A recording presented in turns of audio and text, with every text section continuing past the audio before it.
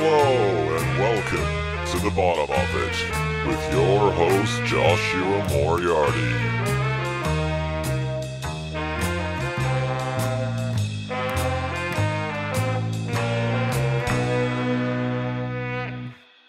Yeah, welcome to episode 66 of The Bottom of It. Pleasure to be back. Always nice to be sharing these conversations with you. Seems to be a monthly thing at the moment. Potty a month. I think that's fine, right? You could listen to a million others with an episode or two a week, but come on, it's kind of a little bit overkill, guys. Don't you think sometimes, maybe? Or is that just my excuse for being slack? But hey, I've had a bunch going on, and no one pays me huge money for this, so I gotta do it on my own schedule. Got my new solo record, Melancholia, coming out this week. Go give it a spin. Send me a DM into my other folder on Instagram and tell me it's dog shit. I'd appreciate it. What else is going on? Telenova is hitting the stage again as well. Got a bunch of shows across Australia. Life finally feels like it's kind of back to normal. Wow, how about that? There you go. Just everyone suddenly... That was weird, wasn't it? It was all a bit weird. Anyway, we're back. All right, enough ramble. Today's episode is with musician extraordinaire Davey Lane. Now, you may know Davey from being the lead guitar player in UMI, but that's just one of the many projects he's been involved with over the years. He's also got a whole swath of solo records. He's played in Crowded House, put together a band for Todd Rundgren, toured around Australia with him. He's done some incredible Beatles tribute shows with some Aussie muso guns, playing entire Beatles records front to back. He's a music machine that never stops running.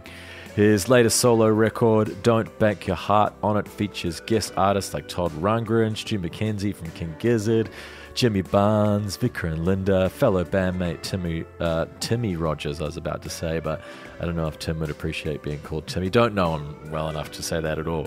Davey has been a very respected part of the Australian music community for many years and is a bloody lovely guy to boot. I think everyone really, really likes Davey. It was a pleasure to sit down and have a proper chat. We had met many years ago. We were trying to figure it out somewhere in WA when both Miami Horror and UMI did a little festival show together. He's also recorded a solo record with Shit Hot, I've written here, Shit Hot producer Tony Buchen, who I've been talking about a lot. Tony produced Davey's record Atonally Young, and he also produced my new record Melancholia. So we love Tony. We talk about him a little bit. We have a bunch of mutual friends, but I never had a proper chance to bro down and talk all things music, so it was a pleasure to get to do that. We definitely rant on about the Beatles a bunch. Of course, that was always going to come. Mutual love for Supergrass and all things Alan Partridge, what it was like for Davey working with Neil Finn and Todd Rundgren, and a whole bunch of other stuff. So all right, let's get into it. Episode 66 with Davey Lane. Enjoy. Here we go. This it for the podcast. I use GarageBand because Ableton's bad recording long stuff. Right. It freaks out a little bit. Like Yeah, the first okay. few podcasts, it started just wigging out at like 20 minutes in or something. Yeah, yep. It's made for DJs for recording like someone for 3 minutes at the most. Yeah. And then now it's changed. Now everyone's kind of using it. But Yeah. yeah, that was my foray. Because the Miami Horror guys all started using it. So I was like, Oh, okay. Yeah, I've yeah. just been, you just copy whoever was in front of you a little bit, really. I Yeah, feel like. exactly. Yeah. Yeah. And I just would watch them. Like, all right, cool, I guess I'll do that. But Yeah. I'm starting to get decent at using the computer now. I mean, it's been it's hard to, you forget how long time has been since you did something. Yeah. Maybe it's been 12 years of me using a computer and making music. That should mean I'm actually like decent enough now, isn't it? Yeah, Not necessarily. No, I've like every time I figure out a shortcut or a, Oh, like a little computer command? every time I figure out a short, Yeah. it's always a revelation, but I always lament the amount of time that I've wasted going the long way. Yeah, that's just life. There's nothing you can Yeah. do. It's good when you open an old session or you listen to an old song you've done and you realize that it's way shitter and that you've gotten better. That's always a good thing, Yeah. because I've kind of gone back to, I do go back to old songs that I've, like if I figure out there's maybe a bit of an old song I never used that I could maybe use, and that old verse that I liked in that, the rest of the song might have been shit. But yeah, going back to it and thinking like, oh fuck, what the hell was I doing? It's like, oh, you know, like now you figure out how to use auxiliary channels and all that kind of thing. You're It's blowing like, my mind. Auxiliaries. yeah. I think I've only just maybe figured that out. Like sending things to stuff. Yeah, it's a. Or then you hang out with someone like Tony Buchen and they're just like the thing about him as well though, like he's kind of got it all. He's a motherfucker bass player. Like Yeah. he's a really incredible musician. He knows all of music. Yeah. But then also can do all of the really nerdy stuff, technical side of it. But then with Yeah. songwriting and getting performances out of you and all of that is good as well. There's not many that can do all of that. Absolutely, and that's why that's why he's that's why the juggling act of. Oh, and he can cook as well. I know that's right. Yeah, man, I've had a couple of cook-ups at his place, and his skill is deft. Yeah. Yeah. I can't really do anything but music. I'm not really good at anything else. Yeah, I'm the same, and that's the thing I was talking to a friend about, who was saying, kind of a fellow musician, saying that kind of like, through this time of COVID, they're at a little bit of a crossroads because it's, do I figure out how to do something else? And it's like, I don't know how to do anything else, and I don't have the attention span. Well, kind of desire a little as well, right? Exactly, Like, yeah. If music, I'm probably the same as you, where it's just, once it started, that was all I was ever going to do. Yeah. And I've never changed and never really wanted to do anything else. Occasionally something comes along that you enjoy for a little while, but music's always, it's just always going. So Exactly, yeah. And I'm like, if I don't have that sort of passion for something else, I'm like, I'll just fuck it. Exactly. Because you know what it's like to have a true passion for something. And music is the kind of thing where it can be all encompassing in terms of it's in terms of picking up new technical skills and whatnot. And for me, it's my, when I'm not working on music, I'm doing something. I'm listening to records, or I'm reading about someone, reading about some, yeah. And it's all and I've spoken to people who have been through VCA and that kind of thing, and it's like, oh, why are you so obsessed with the Beatles or something like that? It's like, well, so that is the thing with the deep jazz people. It is a little bit, isn't it? I think so. Yeah, maybe what they eventually grow out of it once, like they're 5 years out of jazz school, right? But there's a point there when they don't think it's good enough. But that's strange to me, because like the chord progressions of the Beatles are just as intelligent. Exactly. As any, maybe that, Yeah. I don't need, jazz gets a little much for me. Yeah, I'm not a jazz, I love a lot, somebody played me, the Ornette Coleman record. Right. There's like the record, like the kind of blue kind of. It's like the future sound of jazz or something like Okay. that. And it blew my head off, but like it's something I can appreciate it, and it's not something I can really, I feel comfortably immersed. Well, they're not. in. I guess. Do you like songs? They're not. There you go. Yeah. They're not songs in a traditional sense. Yeah, exactly. And then that is why I love the Beatles, because they created like modern pop music. And that's the thing for me. It was like explaining to my friend that it was like, why are you so obsessed with the Beatles? And I'm like, well, that was my music. I never went to school to learn music, but I had the chord book, and it was from immersing myself in that I figured out, what's and before I even knew any kind of theoretical stuff, it was like, wow, why does that chord there, it's really jarring change, or why does that, why does that make me feel like that? And, so you've had no sort of formal musical education? No, I mean... Guitar teachers at school or something? Yeah. But the guitar teacher at school was basically, he would have Total Guitar magazine and he would photocopy. Okay, today we're going to learn one by Metallica and here's the tab for it. Yeah. And did you have to learn the Sultans of Swing solo or anything like that? There was definitely, there was definitely one. some knoflering going on, which...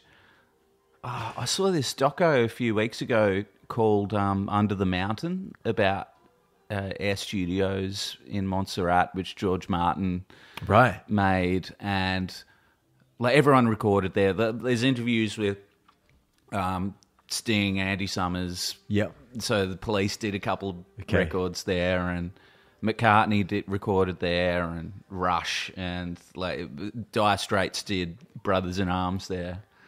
And I used to. The Dire Straits fell out of favour with me for quite a while, but it's funny. I was talking to a fellow guitar player this morning, Ash Naylor, and we were talking. I know that name, but I don't know. He plays his own band is called Even. Okay. They're a great band, but he plays with.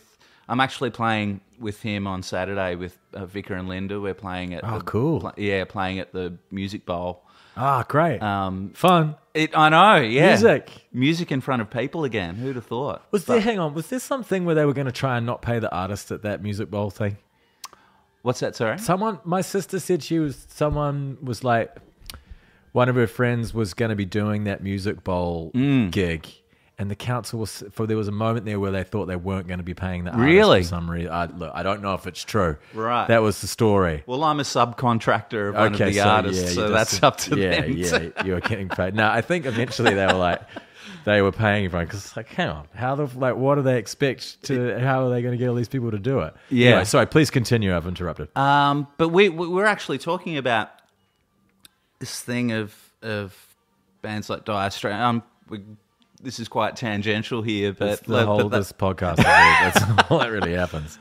But we're that thing of 80s pop music, and obviously growing up as a youngster, and I grew up appreciating that stuff at the time, and then when I started learning about, getting deeper into kind of more serious music, that's when 80s pop stuff falls out of favour. But as an older person, you come back to things like Dire Straits and even like cookie cutter 80s, like Trevor Horn, 80s pop stuff, and you go, it's actually pretty fucking amazing. Trevor Horn was on something for sure. Yeah. He was on a mission. Yeah, Dire Straits, I know exactly what you mean. The technicality of the guitar playing when you're a teenager seems so beyond what you could do, so you really admire them. Absolutely. And then I think once you get good enough to be able to do all that, you're like, oh, I don't want to do that. Yeah. You play in a way that maybe I wouldn't want to do. Yeah, exactly. And that's, one of my first memories playing the guitar was, one of those sitting in the lounge room, my fingers are bleeding, and then... I think it was maybe probably around the time of Brothers in Arms, or maybe a bit later, but Dire Straits were on TV, and there was Knopf in the headband and just strutting away and playing Lady Rider on the TV or something like that. And I think I started crying. I was like, I can't even do this, but he can do that and he can sing as well. It's like... that was impossible, the thought of playing the guitar and singing at the same time. The coordination, Yeah, I remember that as a youngster too. And then it just I don't know. I guess, so when did you start playing? What's that? When did you start playing guitar? I first started when I was, I don't know, I first remember being bitten by the music bug really early on, maybe 7 or 8. And it was a combination of the Beatles and the Who for me. And this was your parents doing more than anything? Yeah, more was like their record collection. And the Beatles thing came about because my mum and dad had Wings records in their collection. Very so good. I first before the Beatles, I got into Wings, and then it was just like, oh, this is really good. And they had Venus and Mars and Band on the Run, which are great records. And then it was this thing. I was like, well, the guy who's in Wings was in a band before he was in Wings. He was in who the were pretty Southern good too. The guy from Wings. Yeah. So it was basically there. From there, I became really just obsessed with music. On I mean, I don't know, just like hearing something like Sgt. Pepper for the first time, and it's just like, this sounds like a kaleidoscope. Yeah. And so, it was long before I'd had any awareness of psychedelic drugs, but it sounds like a kaleidoscope. I didn't know how else to describe it. And I was like, how do you do that? Like, how do you, like, and like we were talking about chord changes, it's like, what is it that makes me feel the way I feel from that chord change? And like, how do you get that sound? Like, what's that sound with that, the echo that goes on and on and on? How do you make that sound? And it was through there that I first picked up the guitar, and it was alongside of guitar, it was started an obsession with recording and songwriting as well, because...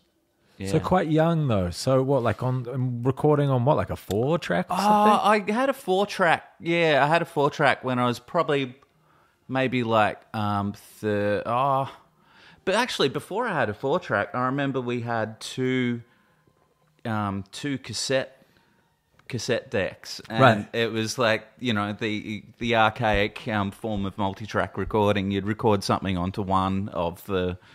Yeah, because they had microphones in them, didn't they? Yeah, like that's kind of right. shitty ones for you to record your voice just in that. A couple of shitty ghetto blasters, and Yeah. I had one, and there was one in my sister's room that whenever she was out of her room, I'd steal out of her room and put them both together facing each other, and then play into one, and then play that one and press record on the other one, and one of my other obsessions as well was Queen, and obviously like Brian May's multi-layered style of guitar orchestration, and that was one of the things that I really wanted to try and figure out how to do, and it's like play electric guitar and then play a harmony on top of it and record on that.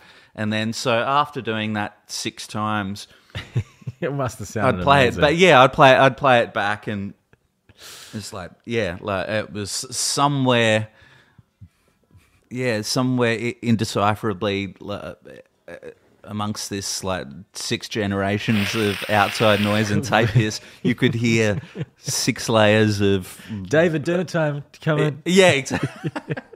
I'm still doing my Brian Mays. So somewhere like there's this kind of like barely distinguishable 6-track layer of I'd like to hear that. Is it? It's long gone. Long gone. Yeah. Maybe you don't want to hear it, actually. No, for the best. Yeah, I've got my old 12-track. I went back through it a couple of years ago because I needed to find something for... I can't even remember what it was. And then there was a bunch on there, and I was like, yeah, no, I'm done. I don't need to hear any of these ones ever again. This can safely die. I'm the same. I like to keep stuff, but I don't necessarily. I guess I'm nostalgic to a point where, like, I found a tape of my high school band. What was your high school band called? They were called the Odeon Sound. The Odeon Sound, okay. Yeah, because I was into the retro style, and I'd looked up, what was it? It was like something about, because Pink Floyd's first name was the Pink Floyd Sound. It was like a very happening now, the happening sound. So I was like, if I call it the something sound, and then I thought Odeon had a poster that my dad's friend gave me of a package tour from the early 60s, and it was the Beatles and Roy Orbison, and it was yes, of course, playing at Southend Odeon, and I was like, oh, Odeon sounds like a pretty retro name, so just married the two. And what year are we talking here? 95, I think. Yeah, okay. Yeah, 95, 90. In the peak of grunge. Yeah, in the peak of grunge. Doing retro. Yeah, and then it was just around the corner when it all came back again, but you're like 5 years too early. well, yeah, exactly. It's like all the other guys in the band were kind of more into Korn and stuff like that, Yeah, and that I was was me. like, I was the guy with the bowl haircut, and then when Oasis became massive, it was like, Oh, yes, you validated. I can have a Beatles haircut and still get beaten up after school, but there was this little sense of like, oh, you see, it is this cool. band are the biggest band in the world now, and they've got those same silly haircuts. Fuck yeah, Korn was dreadlocks, wasn't it? A couple of dreads, and then Yeah, Head, the guitar player, had the braids, the pokey out braids. yeah, right, yeah. That band is so weird. I think they may be the most original band of all time because Yeah. not only like, okay, there's 7-string guitars with the most mental like crank, and then the drummer would always hit like a sub drop, like boom thing on his drums. And then Jonathan Davis would pull out the bagpipes and start playing. Oh, that's right. Yeah, and then he'd do that like kind of scat, like and then Fieldy on the bass, like boom, boom, boom, like slapping, like kind of almost you can't in like can't even hear what he's playing at all. No, yeah. That is a really bizarre combination Absolutely. of things to happen. Like it's sort of. Most of the time sounds pretty awful, but occasionally when they got it right, I'm like, good on you guys. You're onto something. Oh, I agree. I saw a recent thing of, I think it was like Limp Bizkit playing at Lollapalooza. Yeah. And like playing recently or from back in the day? Oh, playing recently. Right. Yeah. And I watched it. I was just like, and I always had an aversion to Limp Bizkit because it was always the kind of guys at school that would be the jocks were the Limp Bizkit fans, and so I kind of had an aversion to them for that reason. In the same way that I as a kid had an aversion to Cold Chisel as well, because that right. I was like, oh, that's the band that all of the Tirana guys like, and I can't. But then, later on in life, you realize how fucking The amazing Biscuit's got those some songs. huge riffs. Yeah, And his guitar sound is massive. exactly. And the drummer's got groove as well. So I was, now when I go back and hear it every now and again, I was a huge fan at the time. Oh, yep. Yeah, because I was, how old are you? I'm 40. You're 40. I'm 38. It's not a huge difference, but maybe there was just enough that like, Yeah. you're a few more years advanced. Where like if you're a little younger, it's like you're still. I don't think I'd like quite had people around me to help me discover what was like where the real deep cool stuff was yet. So entry level was like starting off with new metal a little bit. Well, I was the same growing up, kind of discovering what, obviously, through the Beatles as the gateway of like, and for me it was like all the 60s stuff, and then... Did you have a gatekeeper, like an older brother or anyone like that? No. It was all your own mission? Yeah, but not in a familial sense, but I think like once I first started playing with UMI, I was like, I'd come straight out of school, and they kind of took me under their wing. So how much older are those guys than you? They're probably like 10 years maybe? Yeah, Tim's about 10, 11 years older than me. Yeah, okay. Than I think. And so they really know what's going on by that point. A market like for me to think, oh geez, these guys are really quite older than me, and they were 28, 29, 28. Yeah, they don't seem older than you now. No. But then that's a huge difference. Yeah. So it wasn't until I started playing with them, and they knew that I had an ear for music, and I liked some of the good stuff, but it was particularly like Rusty, the drummer in UMI, who turned me on to all this incredible freak beat, obscure garage psychedelia music from, and there's a whole that world of that kind of. I mean, it's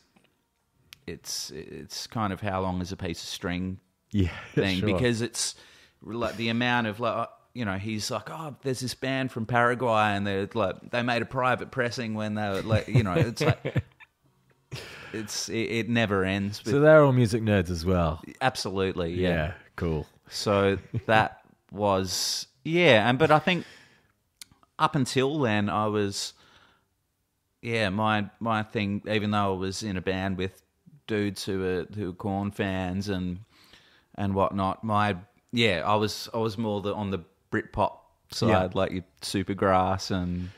This all makes sense with the way that your songs work, because the chords are always doing those changes. Yeah. Guilty as charged, sir. No, but that's like my favorite thing. Like the way Gaz Coombs moves chords he's a fucking genius. Absolutely. Yeah. And it's funny as you get older and you kind of learn more about the stuff that they loved as well. Like they were into like Zappa and I guess that makes sense, because Supergrass always had a little bit of silliness in there. Yeah. Not always, but on occasion they would ham it up, wouldn't they? Exactly, yeah. They were more playful. And a bit, they were definitely the most playful of those kind of bands. And it's really bizarre to me that it's always just like this Blur and Oasis thing, and I'm like, has everyone forgotten about Supergrass? I know. They are, I mean, so incredibly underrated. Absolutely. I do love both Oasis and I love Blur and Oasis too, but Supergrass is my band. But exactly. Yeah, I know. And I think when I first went to the Big Day Out in 1997, Supergrass were playing, and they came out and played the title track for A Minute for the Money, and it was before the album had come out. So this is the first time I'd heard the song, and did they go into Richard III after it? I think that's what they it does did, on the actually. record, doesn't it? Yeah, because that song had just come out as a single, but the title track was no one had heard it, and they opened with it, and it was just like that kind of that keyboard players of that kind of weird flat 50 kind of chord that starts, and I was like, what is this? And it's just like as the song took each progressive step up, I was like, this is the best song I've ever heard, and I just remember being so excited to about that particular song. Like seeing Supergrass, I was excited, but I was so excited to hear that song. I remember going home trying to remember how it went, and then because it was then 2 months later, the record came out, and I was skipped school to go to Gravel Records to buy it. Very, very good. Yeah, I saw them. It was on is it the self-titled record with Moving? Ah, yeah. And they were, it was in Wellington, and they opened with Moving, and Gaz just had a spotlight on them at the start, just playing Moving, keep on moving. And then as it gets into the low, and then the whole band kicked in, and it was just like, fuck, it was so... Yeah, it was huge. Yeah. And I think it was right near the end of their tour, and they were just on fire. It was... Right. It was amazing. It was like one of those moments I never forget as Yeah. well. Yeah. I love those guys. His solo records have been pretty good as well. I think the more recent... Maybe there's been 3, actually. Yeah. I've been... worth a listen. Been hard to keep track of, but... Danny Goffey, the drummer, has made a couple of really good solo records as well. Right. Okay. Yeah, worth checking out. I'll have to check that out as well. Very much in the... You can tell where the... You start to see who's doing what in the band. Exactly, when they separate. Yeah, because Gaz's records are quite experimental and in terms of textures and synths and all that kind of stuff. And Danny's records are the snotty punk kind of new wavy, like little bit of madness kind of influence going on. Sense. I guess they were just like they weren't the personalities that the Oasis Blue. I mean, the Gallagher brothers just dominated. Yeah, and then I guess Damon Albarn's like definitely some kind of artistic genius. Yeah. And he's sort of cultivated that personality a little bit. But I guess Gaz Coombs just seems like a dude. They were just like. Yeah, so it never kind of nice dudes. Yeah, that doesn't like get you the press, does it? No, exactly. Or the notoriety. Yeah, I think I definitely had smoked pot previous, but one of the first times I smoked pot was after a Supergrass show, and a friend. It was after my first UMI tour, and the Supergrass's tour manager had tour managed UMI on our previous tour, and he was like, "Oh, do you want to meet the Supergrass guys?" And I was like, "Oh, do I? Like, this would be great." I'm going down there, like I was already kind of pretty pissed because I was just so excited to see them, but and they would look, they go, "Oh," they were really nice, and I was like, "Oh, do you want to smoke? You up for a joint?" And I'm like, "Okay, yeah, that sounds great." And being a novice pot smoker, I fell prey to the, when you're pissed and you go, did you get really sick? Do you have to? I got really that's sick. The worst. Yeah, fuck. Made it up the stairs of the Forum, and then outside, and the steps up from the band room in the Forum in Melbourne are really steep. Yeah, there's heaps of steps. That's right. But, that's the worst. That like the greened out. So drunk. Why did I do that? I did that so many times when I was a teenager. I just never really. It took me so long to learn my lesson. Right.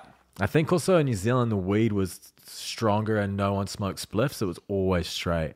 Yeah, so you right. just get, and then heaps of bucket bongs and things like that as well. Yeah, yep. Oh, gross. Yeah. No, thank you.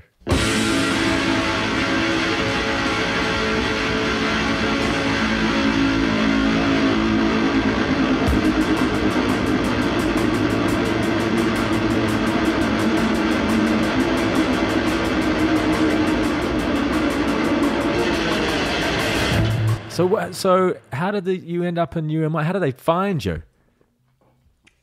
I was doing guitar tabs for their website because a friend was that I guess tab.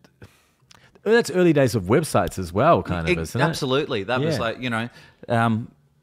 geocities.com/975600975, to get that, and you get these really like convoluted HTML addresses. But a friend was doing their website, and I don't think I knew him at the time, but I remember looking up one of these websites and going, "Oh, I'd like to figure out how to play some UMI songs," and I looked up the tabs, and I realised, I was like, you just sit down and you kind of look and it's like, nah, this doesn't sound right. They were all wrong. They were all wrong for so many of those bands back in the day. Yeah, it was all because the only people who are willing to put the time into doing it are people that don't really know how to play guitar yet. Yeah, exactly. Yeah. So they're always fucked. Yeah. And I actually, this is later on after I joined UMI, I think I ended up doing a couple for, because we were on tour with She Had at the time, and I think I ended up doing, I think they were the last ones that I did. Like I got John had to show me how to play the songs, and because they're all tuned down a whole step. Yeah, see, I wrote out a She Had tab back when I was a teenager in New Zealand. Yeah. But I just said it was in drop D, and then now I can remember, I've listened to the song the other day, like I had it so wrong. Right. I know exactly what they're doing now that I'm a grown up. Yeah. But at the time I did it as well. That's so funny. Yeah. Because that's the thing. I mean, at the time it was, and you're first starting to learn guitar, you don't know that much about tunings and I remember staring at the guitar player's hands really intensely when you were that age, right? Like trying to see exactly what it was that they were doing. Right, yeah. And that's the same for me, having seen UMI a couple of times and watching Tim's hands and going like the shapes don't really always correlate to the chords, but then then when you figure out, Tim loves the Stones, so Tim loves Keith Richards, so like he's maybe doing a few, then that's when that whole thing of open G, different guitar tunings, and then there's like to go down that. The more you figure out, and the more you get into like Nick Drake and Joni Mitchell and all that kind of thing. Yeah, that's a whole other.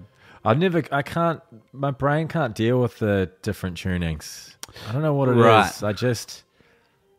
I don't know what shape I'm supposed to play, so I don't know what to do. But sometimes that's the beauty of it. That's where the gold comes from. Yeah, you play a C shape in those tunings, and it. Yeah, I think I just never remember what they are. And I'm just like, oh, fuck it. Just give me a normal tuning. And I know what you mean with slides. Not many of your songs are in those tunings, are they? Not really. Generally, my songs are all straight up. I've been writing a lot more on piano of late. So how good are your piano chops? Not great. How good's not great? I reckon you're probably pretty good. Well, good enough. Like McCartney good? Not McCartney good. Yeah, he's better than me. I can't play. Actually, like, was it Martha My Dear? Like, I just spent the time to learn it. You can play it, right? You definitely can. Yeah, it just takes the practice. Amount of times I've tried, and it's like I can't. You just separate your hands, do them separately. You can do it, right? Okay. Yeah, if I can do it, you can. Because there's nothing. Yeah, you're going to be fine. But piano. But he wrote it. I couldn't have written it. Fucking hell! Yeah, exactly. I think piano chops, in terms of like, just inversions of chords, and like I was lucky enough to put a tour together for Todd Rundgren a few years ago. Yeah, I was going to ask you about this. Sorry, continue this, and then we'll get back to that. But just to see him on the piano showing you how to play those songs, I was like, okay, I think I can play piano as well as Todd Rundgren can. Like his thing is about finding the inversions and and like I can do that, and it opens me up into and you just got to go boom ga with your left hand, and then you just plod your right hand McCartney style. It's just just like Let It Be, but sometimes it's faster or slower. Right? Yeah, you don't really need to do much more than that. I was thinking, and then my dog came around and thought, could make it a song about my dog. Have you watched the trailer for Get Back? Oh, man, yeah. I'm so excited. A couple of 100 times. Yeah, I was the same. I watched it the first time, then everyone that I knew like, you got to watch this trailer. We're going, because I missed the first one. Like someone had said that there was one a year ago, and I was like, I'll just wait until it comes out. But then I saw the new one, and it's pretty exciting. And Peter Jackson, having done that World War I, that was cool, eh? Oh, yeah, that was really cool. And and it's great that it's been put together as. There's an arc to it, and there's a narrative to it. Where it's like I remember seeing that. I haven't seen Let It Be. Oh, it's fucking horrible. It's awful. That's what I heard. And that's why it never got it never got properly released. Is it just like badly done as well, or is it just badly edited? Badly edited. It's just made to, it's it's almost as though Michael Lindsay Hogg edited it to make you feel like you might have felt being right in there day after day after day. It's really like lots of long shots of, of Lennon with a ciggy just, glazed over. There's the good bit where George is, where he's like, I'll play tell me what you want me to play. I'll play what you want. I won't play if you don't want me to play. Just tell me what you want. I don't know that, but it's pretty classic. But I never got around to watching it either. But this, like that trailer paints it in and it's. And so it should now. It's like exactly. Let's just forget it. It doesn't matter. It's a celebration now. Exactly. Yeah. And there's this been people saying, "Oh, it's rewriting history," and so well, no, it's documented. It's right there. Like it's we know what happened. There's many like every one of them's got a different version of what happened. But exactly. Let's tell a nice one. It doesn't matter. Yeah. Yeah, exactly. They still made another record after that, right? So it wasn't- Exactly. Yeah. Yeah, arguably their best. Their best. Yeah. Yeah, so... Yeah. And what you guys are doing... So you know how to play all of those songs now? What's that? Let It Be. Let It Be. Yeah, you guys are doing it, aren't you, with Mark and... Oh, that's yeah. Who is it? Mark, Cram, And Darren Middleton. Darren, right. I met Darren Powderfinger. years ago, very briefly. He's Right. the nice one. He's the nice guy. He's a nice guy. Yeah. Yeah, he's they're lovely. right. Those are all nice guys, actually. Yeah. But yeah, we actually rehearsed for that, and we were supposed to have already done it 3 times, but that's been due to What shall not be no named. one needs a couple of blokes sitting here to tell about- everybody how weird the last 18 months has been. Everyone knows. But you will do it. We will do it, yeah, in May, I think. But You did Abbey Road as well. we did Abbey Road, and which was like Let It Be is like the exhalation of relief after doing Abbey Road, being Yeah. such a Just that second half of Abbey Road, that's a nightmare. that was just like the hope for the best. Yeah. it's at the end, because See you at the end. I see you at the end, in yeah. the end, But I love you. Did you do the little acoustic bit at the end? The Queen. yeah, I bit? did Her Majesty, yeah. McCartney just had to have the last say. Of eh? course, It's yeah, one yeah. of those You know, it'd be things. great just so, like, it was meant to be in the middle. Just tack it on the end there. Oh, it's great, But, yeah, that whole section. And also as well, because I think we had some of the orchestra stuff on track as well. So it was Right. like, if something fucked up, there was no, like, luckily we didn't. Can't miss a cue. We can't miss a cue. Yeah. The Miami Horror's on track, and it has been since the beginning of time. And Yeah.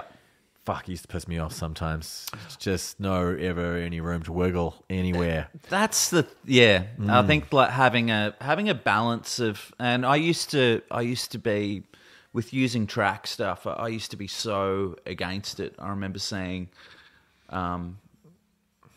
the Doves. Did they do it? There was only ever 3 of them live, right? Exactly, and their records yeah. sound huge, yeah. And the Flaming Lips as well, like, post Yoshimi and the Robots, that record, and seeing them, and there was a lot of track, and I remember going, oh, this is cheating, this sucks, this is fucked. And that was, but that was kind of my mindset at the time. It's like, Now you realise that no one can afford it. Well, exactly, It's yeah. like impossible to get.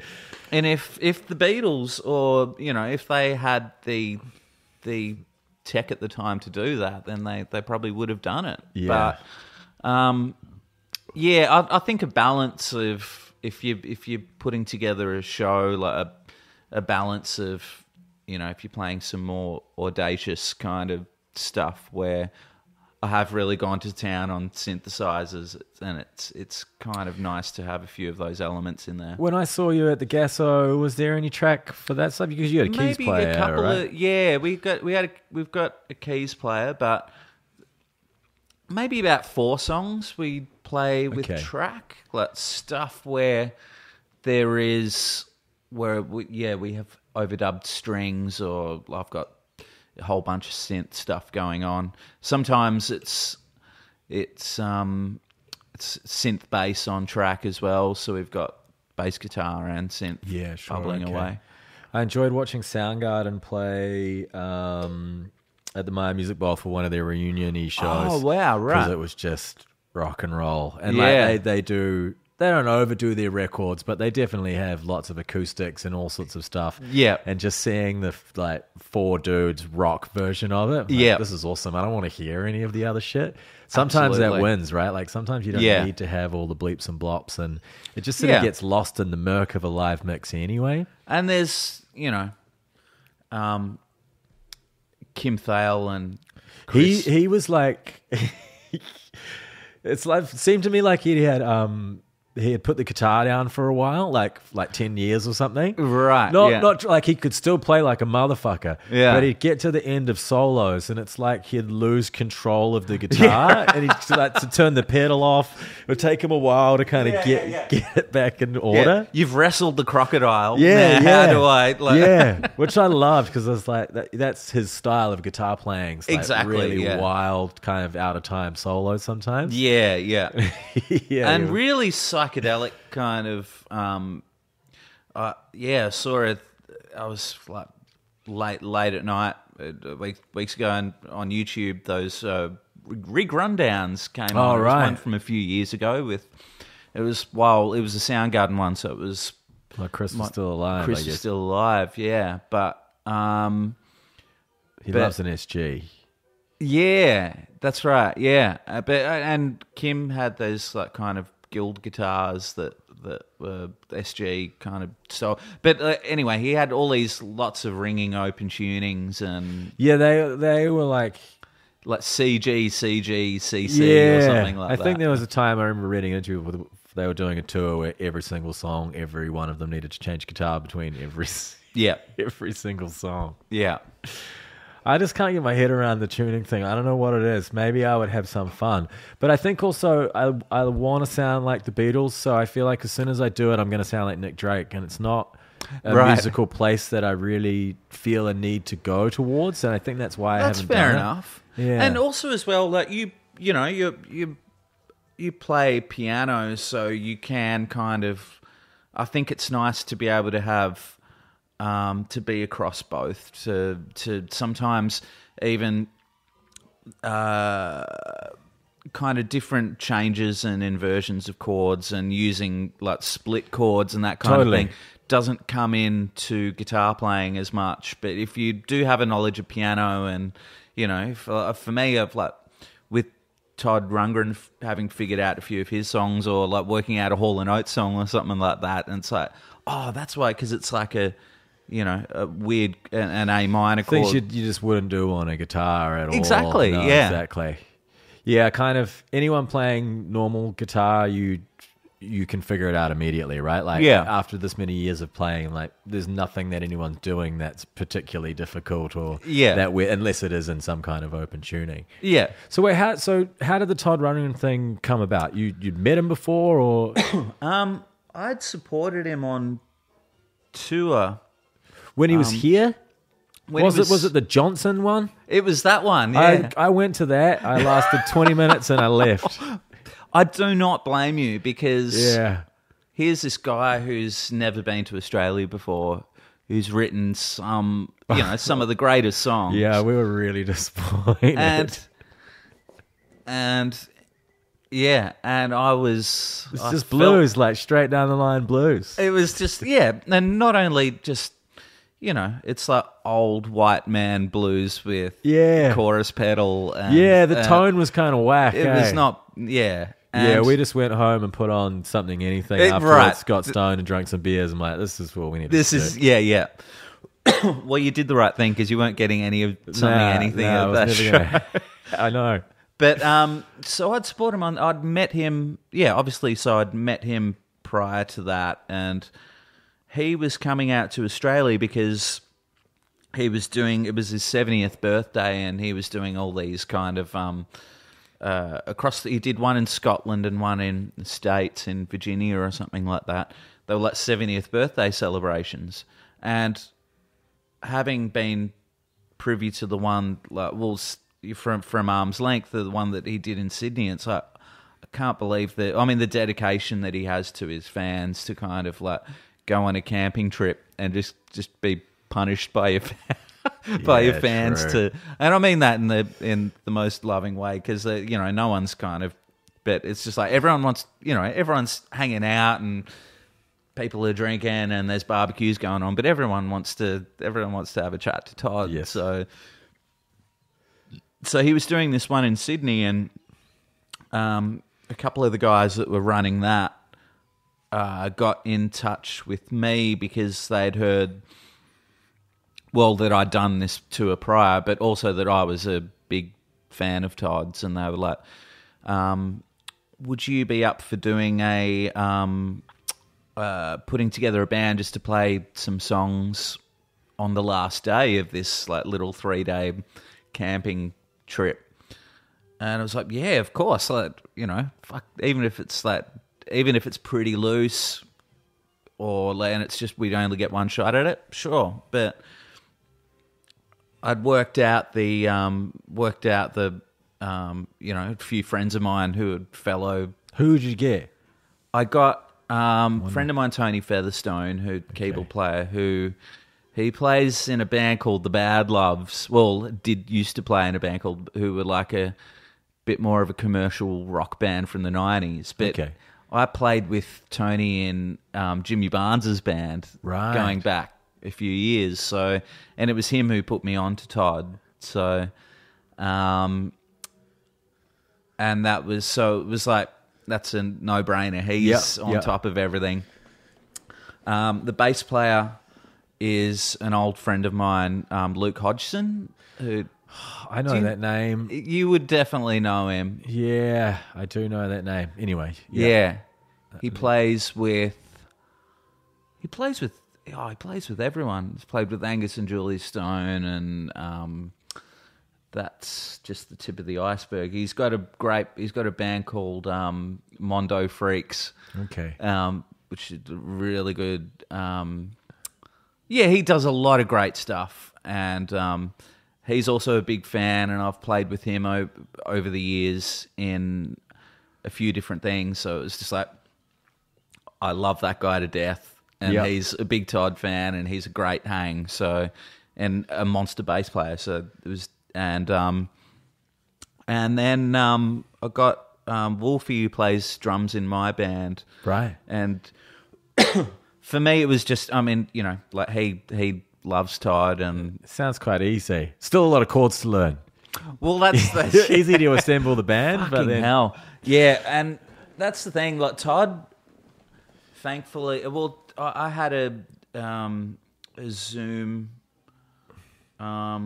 with Todd, and he was in. When did I speak to him? I think he lives in Hawaii, but he was in Iceland. He was doing like a celebration of David Bowie, which. Right. How old is he now? How old's Todd now? He's 70. Well, when we did that tour, he just turned 70. He's about 73 now, I think. Yeah, still doing it.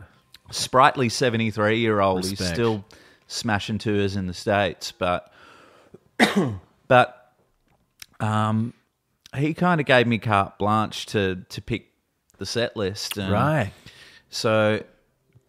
which was cool. Because as fans, you just get to pick the best ones, really, don't you? Like, between you guys, you know what the people want to hear. Well, yeah, like we kind of, like, we didn't want to be disrespectful to his more recent material, so we did a bunch of songs off his current record at that time, which is really, really, like, the songs we played are crackers. And we did some stuff off his 80s records. But, like, there was a good, a little chunk of something, sizable chunk of something, anything. Did Wolfman Jack make an appearance? No, we didn't do Wolfman Jack. I love that tune. There was a song called The Night the Carousel. Yeah, I know that one. That's a great one. And we did that, and he'd never, ever played it live before. Right. Because he was just like, he's got this kind of, like, almost like Leslie effect going on, where he played a piano and moved a microphone around the room while he's recording it, and he was just like, I'd never ever thought to play it live because I just thought it would never work. That's a great tune. Yeah, because it's like 4 and then it goes into a 3, doesn't it? That's right. Yeah. Switches to the waltz sort of thing. That's doom dunk dunk doom dunk. And then it gets really. At the end, it just sort of like cacophonous swirls around. Yeah, I had some fun with my memory man pedals, and so that's how that came about, and we put together a set for what was prospectively going to be just this one show, but we thought, well, if we're going to put this show together and learn all these chords, then we might as well put on a few more shows. Definitely. So we ended up doing an Adelaide show and a couple of Melbourne shows and a proper Sydney show, and so that way we were able to get a bit more, spend a bit more time and Was he happy with your guys' performance? he was. I think so. He's, and I remember speaking to the guys in the band beforehand and saying, look, Todd had always been nice to me personally, but I couldn't have imagined him being too demonstrable a guy. Like if something sounded good, it would be like, that's good. Yeah. Move on. Easy. Yeah. There's no room for and I know from keeping in touch with Todd, we've done a couple of things subsequent. He's on your record. Yeah, and I'm on his record. Ah, cool. Coming up too. Wow, great. I have to check that out. So, he's Todd's even just being around the guy, there's a lot going on in that guy's head. I believe that. And he doesn't have a great deal of time for just bullshit small talk. Yeah. He one thing I remember sitting around in the band room at the Curtain, and he was just going I was like, what's he doing? His eyes playing Angry Birds. And I was like, I let him finish his game, and I was like, do you like Angry Birds? And he was like, well, I guess you could say that when I say that at two separate times I've been the world record holder for Angry Birds. Really? Yeah. Under a pseudonym, he doesn't but he's on two separate occasions he's been held the number one, the top score for Angry Birds. So, yep, that is not a huge surprise. Kind of adds up in the most peculiar of ways. Yeah.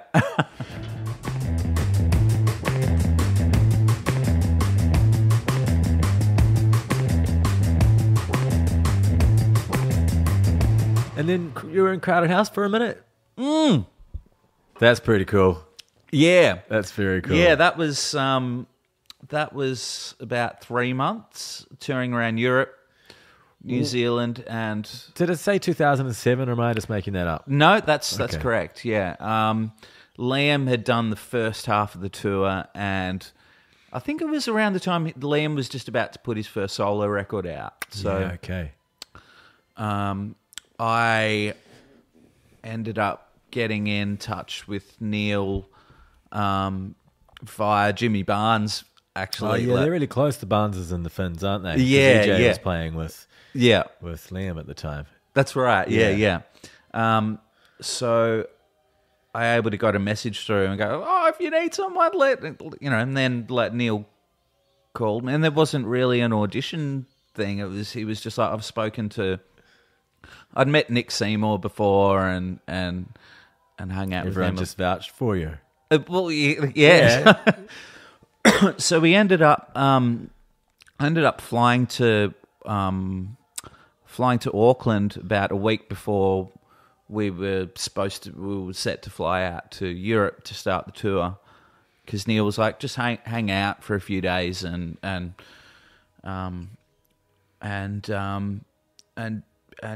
we'll go through and play the songs together and work out the harmonies and all that kind of thing. You're on harmonies as well. Yeah. Oh shit. Yeah.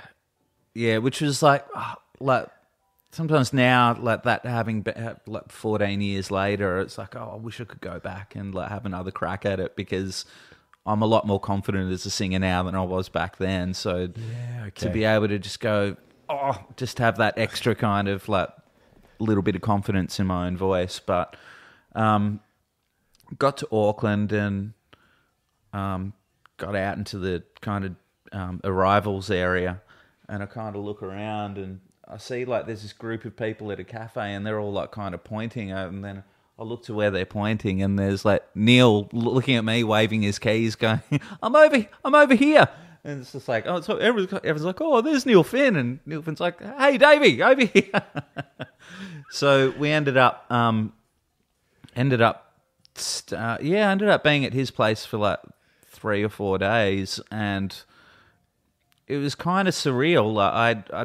I hope he doesn't mind me sharing. I've had Liam on the podcast. There you go. Cool. Well, he's closer to the source than I am. So Yeah. and I was staying in the downstairs place that did this little downstairs bungalow kind of area, and kind of got down and woke up in the morning to like the intercom, and it was like, bzzz, and it was like, Davey, it's Neil. I've made you bacon and eggs. And it's like, fuck. Right. And then I got up and it's like, oh. And then I saw this room in the daylight, and there's like a couple of tape machines, and then I go and have a look at the tape machines, and then it was like, you know, like Pineapple Head demo on it, Wow. and you know, like Not the Girl You Think You Are demo, and so holy fuck, Damn.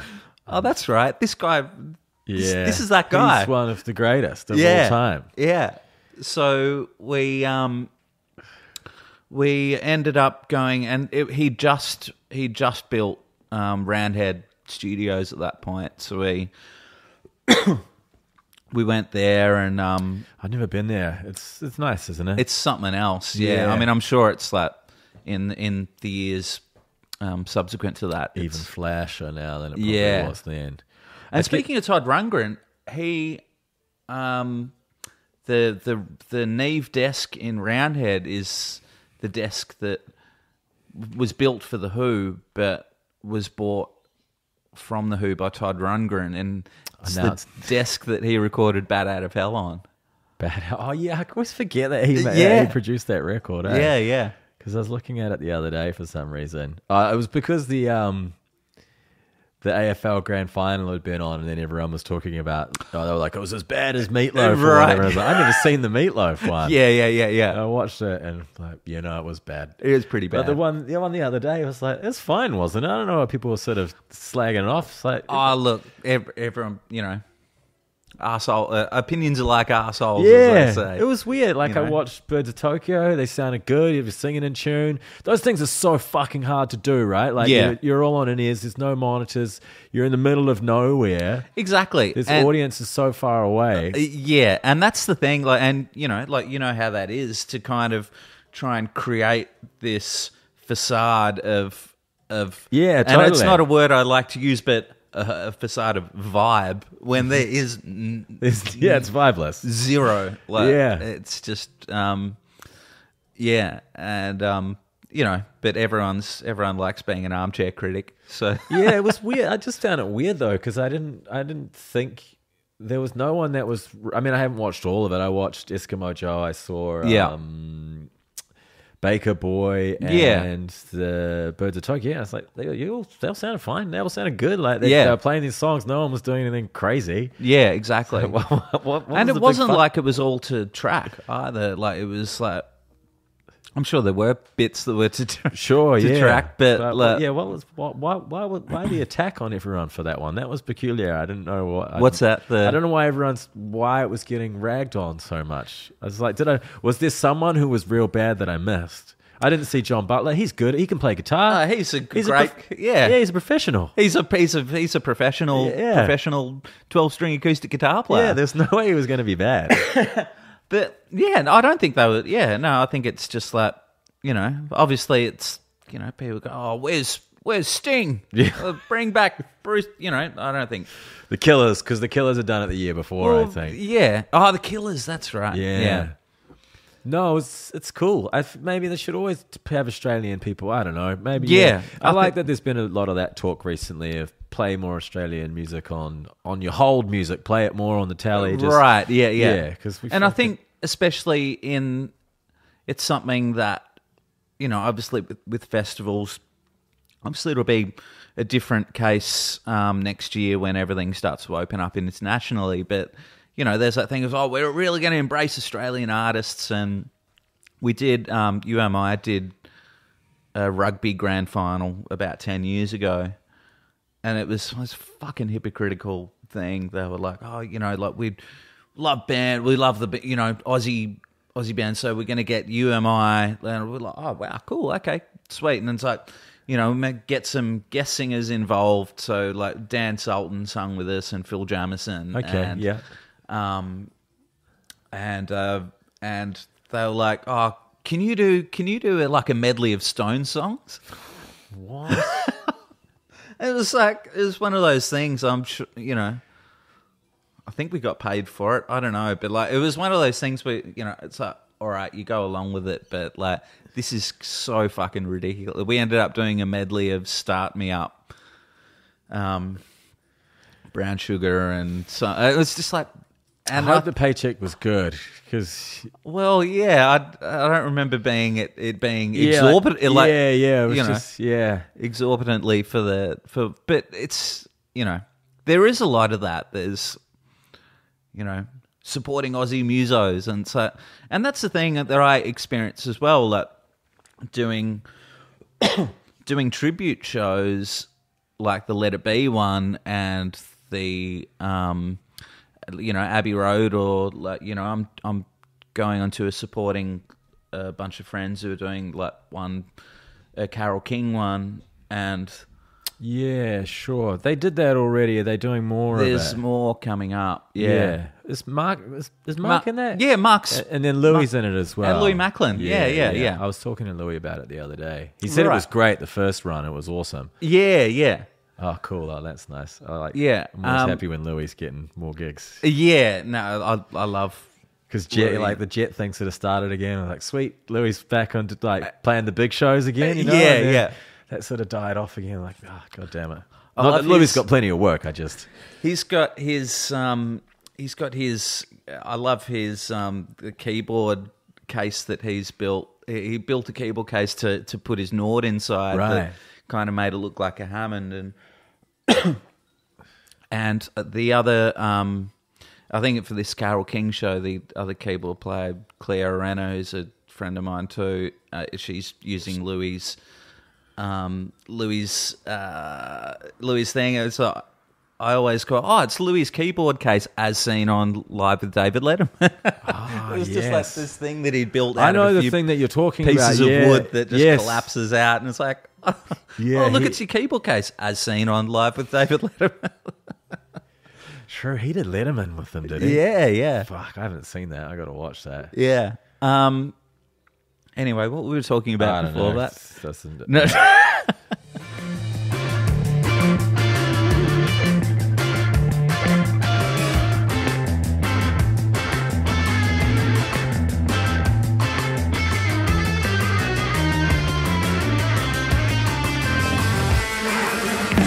Yeah, I was looking on Jeff Barrow from Portishead's Instagram the other day. Oh, yeah, right. And he had posted this thing saying, you're on a first date with someone and they tell you the name of their favourite band and you immediately leave. What band is it? Oh, shit. And I remember that I'd been on a date with this girl once. I found her incredibly attractive. Yeah. But when she said that she really loved Steven Tyler and thought that like Aerosmith were the greatest band of all time, like things quickly wrapped up. And I never spoke to her ever again. That's I'm fine with Aerosmith, but she was like basically like, oh, Steven Tyler's just the greatest. He's a genius. What an amazing man. I'm like, I don't know. Not sure about genius, like Aerosmith. Yeah, great rock tunes. band. Yeah. Like a few killer tunes, but it's Aerosmith seem an incredibly like an odd band on a date to throw out there as a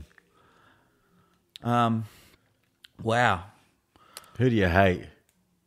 Well, I think after having seen the Woodstock '99 thing, that was funnily after me having said that he enjoyed Limp Bizkit's recent Lollapalooza set, but I don't know. There's just a whole glut of those bands, not new metal bands, but just like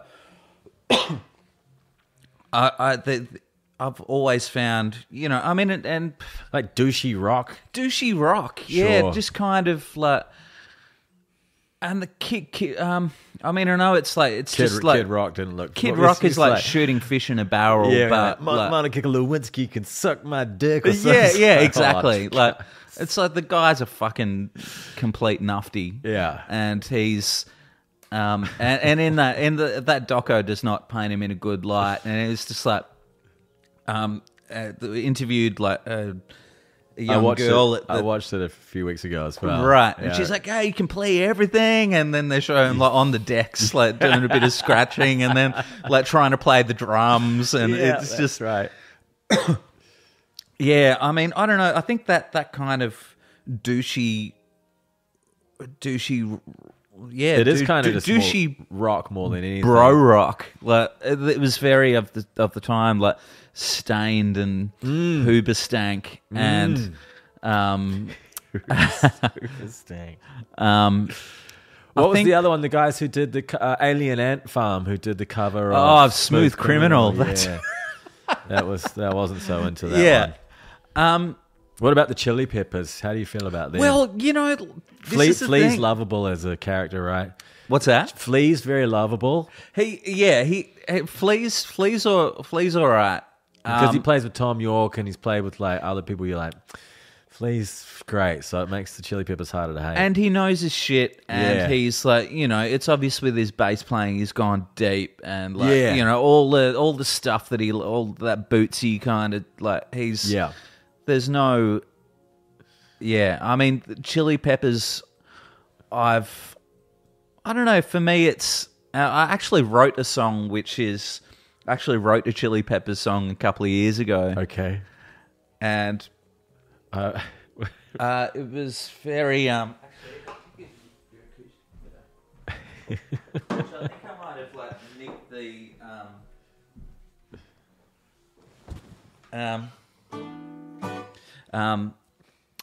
it might have been like I might have nicked the chords from something, but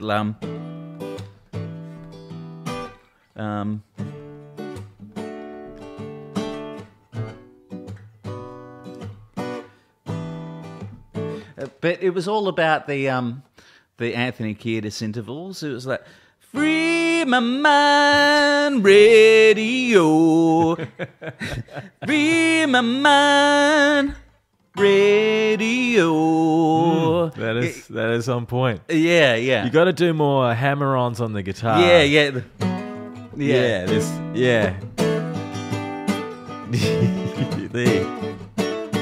Like faux Hendrixy kind of. Yeah. Obviously, this is a Martin, but it's not a Stratocaster. But no, I can hear it though. but you know what I mean, yeah. I don't know. Do you think if you can spoof someone, it means that they've done something really well, though? Well, yeah, and they've created something that's uniquely them, too. I know, it's true. Yeah, I made a spoof Chili Peppers song not that long ago as well. Right, yeah. So, you know, more power to them. But the other thing I ask people is what song they could happily never hear ever again. Ooh. I'm starting to think Get Lucky could be mine.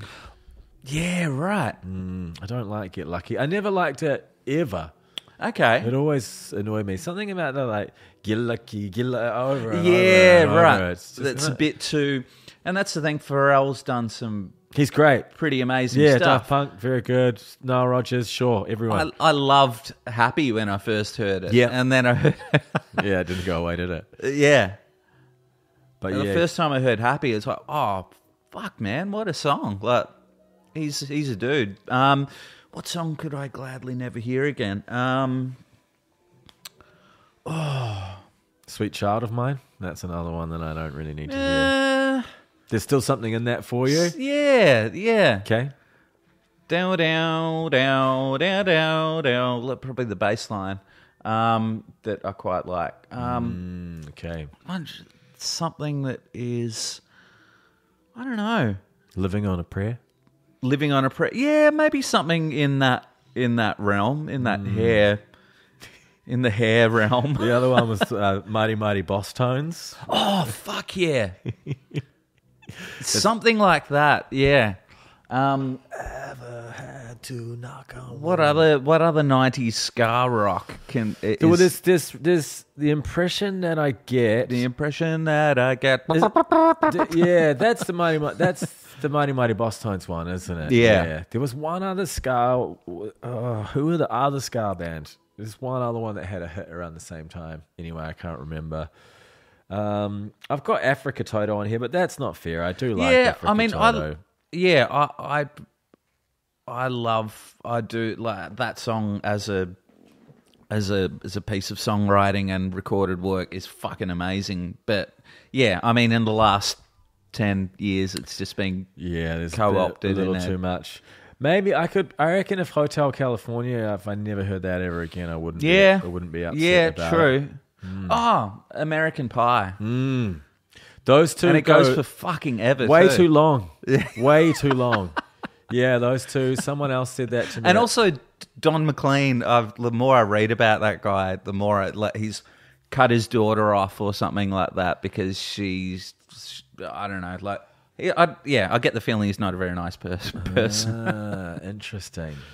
He's Boys of Summer when he went by himself. Is that no? Don Henley from Don Henley, also of the Eagles. Yeah, so there's Don McLean and Don Henley in the Eagles. Yeah. Right. Which one's Don McLean? Don McLean's American Pie. Oh, sorry. Yeah, I'm getting. Yeah. Oh, yeah. That one's all right. Oh, yeah, Boys of Summer. Yeah, that Pretty one's good. okay. So Don McLean, yes, of course. Yeah. Okay. There's not too many that drive me mental, but there's it's just some of them. I think, I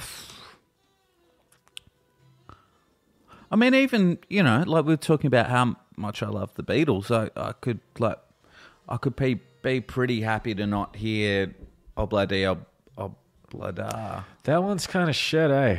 Yeah. Yeah. And it's going to see Macca play as well. It's like seeing the amount of people that just when he like dang da da dang da da dang da da do boom ba da do do, the amount of people just go crazy for it. And so, wait, you just fucking played Maybe I'm Amazed, like, or 1985, like those, But that's White Album, isn't it? Yeah. Yeah.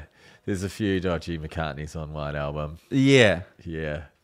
Good record. Maybe what I said. Well, Maxwell Silverhammer as well. Like just the McCartney being McCartney. His vaudeville. Like, yeah. I don't think the rest of the Beatles didn't even like those songs. No, right? well, exactly. Like, Lennon would say, nobody likes your shitty grandma music, Paul. But, yeah. Oh, fuck. You've got Partridge we need to talk about, Alan. Yeah.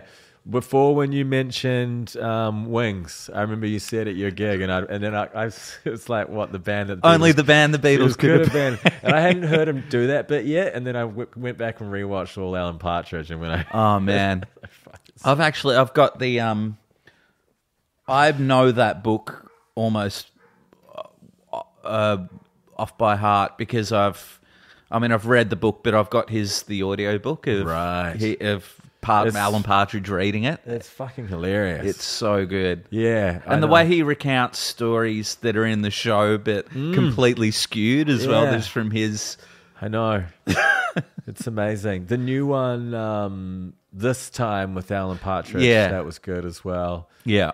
It's all really, really good. Coogan's a genius. Hey, that's plenty. That's enough. We'll call yeah, that. No worries. I can push the microphones away. All good.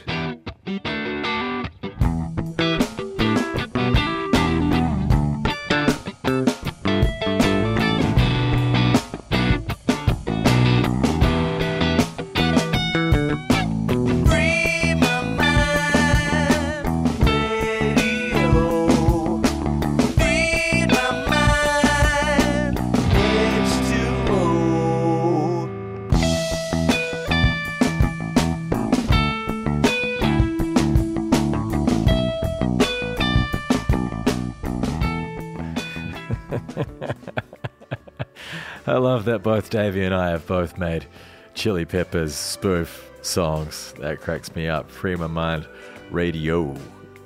Here's a little excerpt of it. Thanks, Davey. What a lovely chat. Was really glad we got to connect properly. It's looking like we're going to watch the new Beatles doco, Get Back, sometime in the next few weeks together and keep the dream alive. If you haven't, check out Davey's latest record, Don't Bank Your Heart on It. There was also the latest UMI record that they made remotely during lockdown, which is sick. I've also linked a bunch of clips, etc.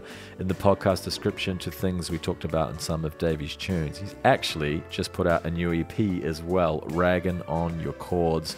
It's called The Man Does Not Stop. Shit, yeah, so that's it. All right, thank you for today. Pleasure to have you. Rex, there will be... Rex, oh my God. I reckon there will be another episode in a month. It's getting a little harder to pin people down these days, what with the 4 billion other podcasts on the internet now. But I'm trying not to let that deter me. The bottom of it, I'll try and make it prevail. Got to do my best, but geez. We need some more podcasts, guys. What do you reckon? Let's get some more. How about that? All right. Thanks a lot. Till next time, stay safe. And, what have I got written down here? Try not to go too far down any internet rabbit holes. I think it can be a little dangerous for you. All right. Until next time, see ya. Take care. Talk soon. Goodbye.